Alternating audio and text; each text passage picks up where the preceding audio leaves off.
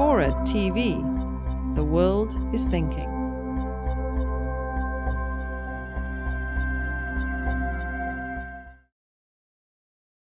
And so what happened since 1999 is that poisoning deaths have doubled in the United States. And opioid analgesic, these narcotic pain medicine-related deaths are the fastest increasing.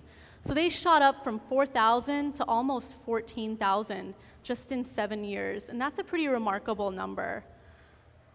And 40% of all poisoning deaths are now because of these opioid medications. And it's just really interesting to see how this trend happened. So if we break it down by the type of opioid, so we see methadone is that orange line, and methadone had the steepest, fastest rate of rise. And a lot of people, before, methadone only used to be used for people undergoing heroin withdrawal and long-term heroin abstinence treatment. Something happened in the year 2000. You can see the lines were pretty flat. And then in the year 2000, the Joint Commission that regulates basically all of what goes on in hospitals, all the rules and regulations we who work at hospitals have to follow, they released a mandate saying that people need to start treating pain.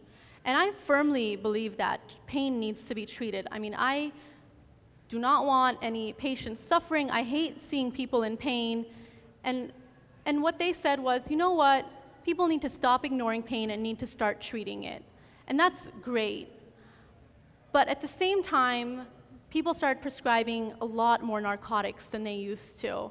And so as physicians started to prescribe more narcotics, pretty much at the same time, we started seeing more deaths due to narcotic overdoses. And so methadone is striking because it used to be only used for heroin abstinence. And now it's really being used a lot more in chronic pain management and basically in pain that you can't control. Methadone is just being prescribed way more often.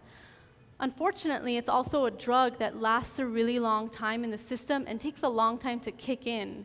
And so people may not know how much they're taking, and so one of the theories is that these pharmaceutical properties of methadone have led to a lot more deaths. But as you can see, it kind of applies to the category that says other opioids, the red line.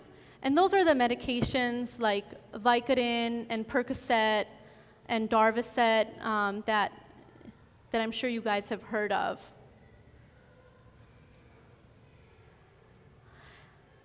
And unfortunately, this rise in deaths applied across the board to most adult age groups. So pretty much from the ages of 15 to 64, we saw an increase in the number of deaths.